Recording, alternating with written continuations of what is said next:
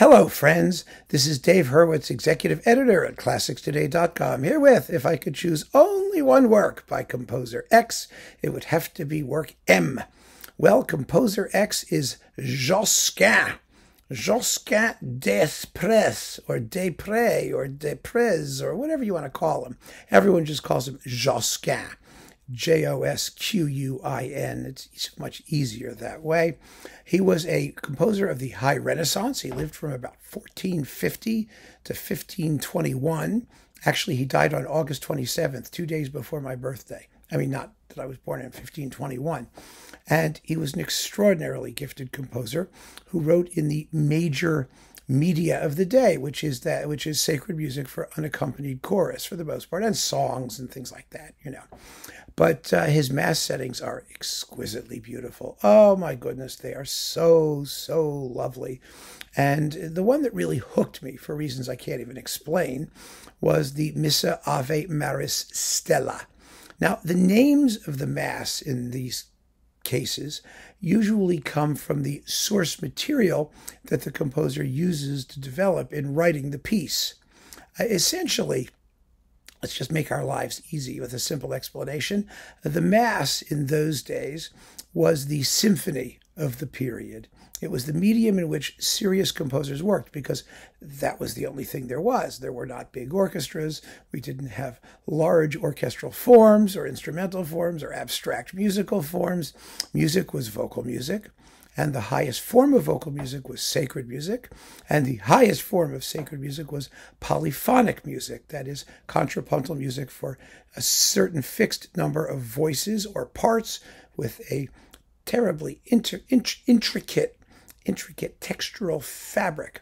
And within this seemingly limited set of resources, basically, I mean, a bunch of voices and a certain fixed number of them and contrapuntal procedure, composers did amazing things. They wrote music as varied and rich and delicious as the difference between Mozart and Beethoven. I mean, it's really phenomenal stuff. And the more you get to know it, the more interesting it gets, because the more you get to know it. And there's tons of it. Oh my God, there's just tons of it. There's just thousands and thousands of mass settings, and a lot of them are based on the same tunes. Ave Maris Stella is a cantus firmus mass based on a plain chant. Now, what does that mean?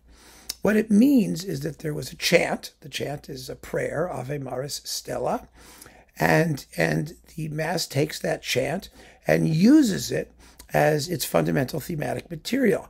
Now, it can do this in many ways. It can do it by presenting the entire chant in long notes in one of the inner parts. You don't hear the chant normally.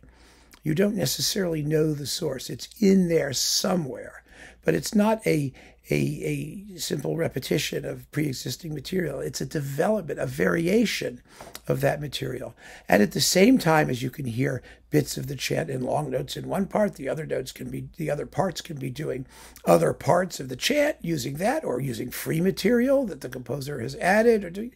There's tremendous amount of compositional freedom in works of this type.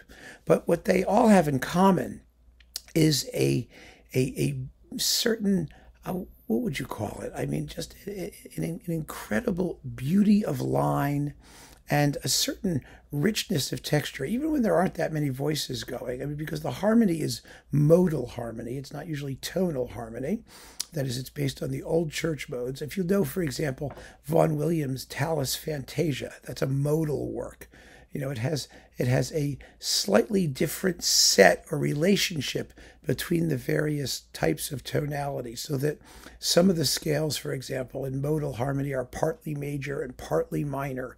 So that means that the harmony goes places that we don't necessarily expect it to based on what we're used to. And it can be very affecting because you can have these juxtapositions of what you might call, I mean, in the most shallow sense, happy and sad chords, which makes them, on the one hand, somewhat mysterious, and often very, very unexpected. So the harmony is exquisitely beautiful, but the harmony arises from the interplay of these various voices. And it can be a difficult body of work to get into because it takes time, like anything else. And there is a certain similarity. Unaccompanied sacred choral music is a limited medium. But within those limitations, as I said before, extraordinary variety and expressive intensity is possible. And the great composers exploited that. And Josquin was one of them. And his music is glorious. And let's face it, the evil god Cankresans is not going to destroy all of Renaissance sacred music, but for one work per composer. The sources are tough enough. There's so many composers where we only have a tiny fraction of what they wrote. That's all that survived because publication was in its infancy. And even, the music would have to be transcribed and preserved somehow or written down by hand. And, this was not, we're lucky to have as much as we do. Let's put it that way. And the God Cankresans is not going to make it worse, especially music that's written in praise of God. For heaven's sake. How could you be curmudgeonly about that? So give a shot to Josquin's Missa Ave Maris Stella. You won't regret it.